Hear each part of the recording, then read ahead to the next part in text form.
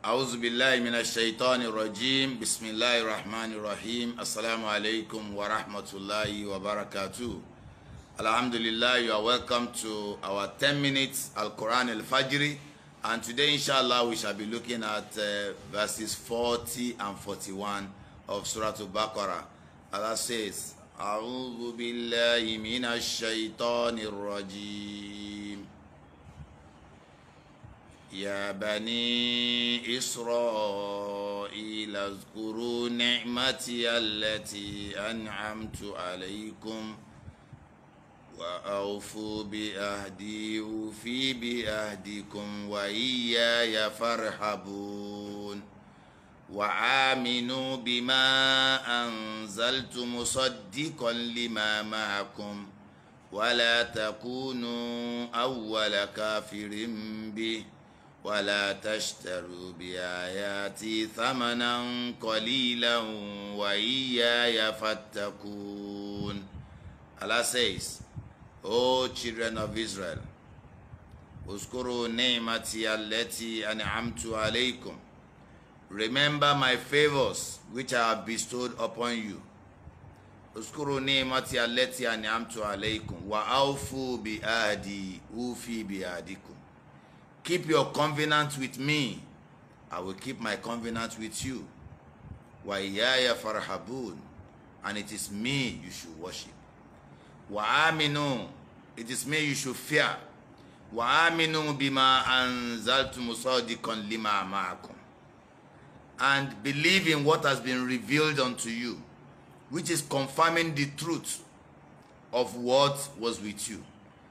وَلَا تَكُونُوا أَوَّلَ كَافِرٍ بِي, do not be the first to disbelieve. وَإِيَّايَ فَاتَّقُونَ, it is me your Lord you should fear. Here Allah is reminding us, if you hear Ya Bani Israel, Allah is saying, oh children of Yaqub. Israel means Yaqub.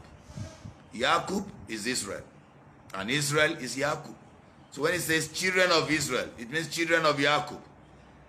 And how do you benefit from tafsir? Until you see yourself as the addressee, that this is really talking to me. Allah is saying, Uskuru ni'mati allati an'amtu alaykum. Remember my favors upon you. Of course, you know Allah bestowed a lot of favors on the children of Israel. Part of these favors, you can imagine when Allah subhanahu wa ta'ala says, why is this tasqa Musa liqawmi fakuluna dribu bi'asaka al-ajar. Can you imagine stones, water coming out of stone?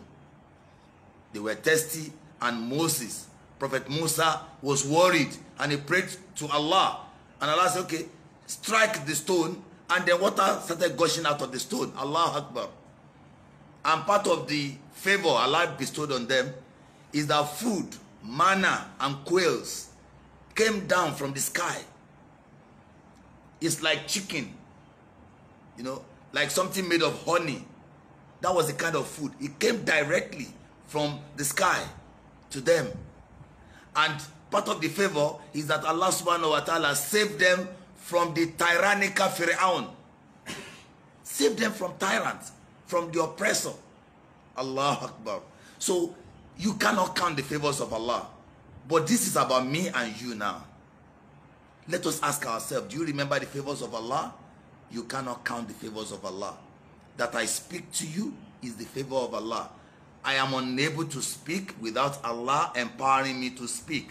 Can I ever show enough gratitude for my ability to express myself when I see daily those who cannot express themselves? When you see those granted this pair of ears, but they cannot hear with it.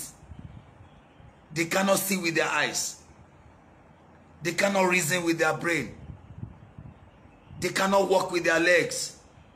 They cannot breathe in and breathe out. Allah Akbar. So this is a great justification for religion. I have said before, the whole essence of religion is gratitude. My brothers and sisters, worry less about those things that you disturb yourself over. Just be busy saying, Alhamdulillah, Alhamdulillah. Be busy, thank Allah, thank Allah. Take away that rubbish from your mind. Anything that presents you as someone who lack, tell them you have. Tell them, I have. So long as I have my Lord, I am sufficient. I am sufficiently endowed because I have my Lord. Stop going into depression over what you worry yourself about. The greatest achiever in this world is he who is able to identify the blessings of Almighty Allah upon him or her and is able to express gratitude with all parts of his body. And that is what led to Salat. That is what led to Zakat. That is what led to fasting. That's what led to good character. Obey Allah shows, it means when we say obey Allah, we are saying be grateful to Allah. My brother, be grateful to Allah.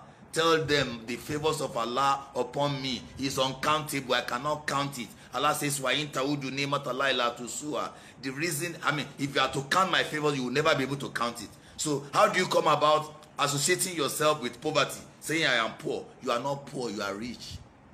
Tell them, I am the wealthiest person. That statement should come out of your mouth. Why? Because you possess the greatest of all favors, and that is Allah. I have Allah, I have everything. My brothers, if you don't have Allah, you don't have anything. Describe yourself as somebody who has 25 houses. I tell you, you have nothing. You still have nothing. You came with nothing, you are going with nothing. What is it that you should possess? You should be very rich in spirituality, in righteousness, in piety, in gratitude. So the first statement today is, be grateful to your Lord. Do you know what that will bring into your life? It will bring additional blessings. That is a strategy for getting empowered. Because la in shakaritum la zidannakum. If you are grateful for what I have done, Allah says I will do more. So instead of thanking Allah for what you have, you are busy asking Allah for more and showing ingratitude for what you've been given already. What is the sign of ingratitude? Your disobedience to Allah. What is the sign of gratitude? Your obedience. So worship is gratitude and disbelief is ingratitude. So now Allah says, Uskuru ni'mati allati an'amtu alaykum. Remember the favors that I conferred on you. Wa'awfu bi'adi. Keep your covenant with me. Ufi bi'adikum. I'll keep my covenant with you. It means worship me. I will reward you. That's the meaning.